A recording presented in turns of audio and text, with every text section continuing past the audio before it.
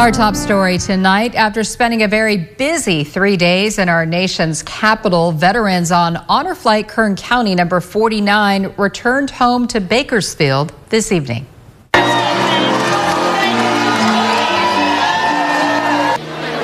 It was a rousing welcome home for the 100 local veterans, family members, friends, fellow vets, and even strangers showing up with patriotic signs and packing at Meadows Field Airport.